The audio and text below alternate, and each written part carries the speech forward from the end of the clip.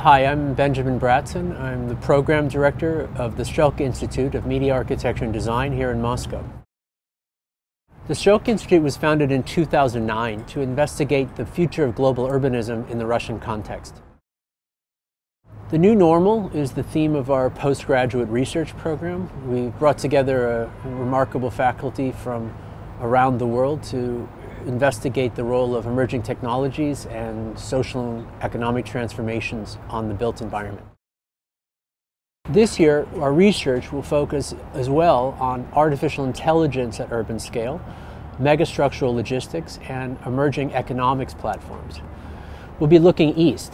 We'll be visiting Hong Kong and Shenzhen, looking at them both as case studies of urban technological systems, but also as political and economic zones of exception.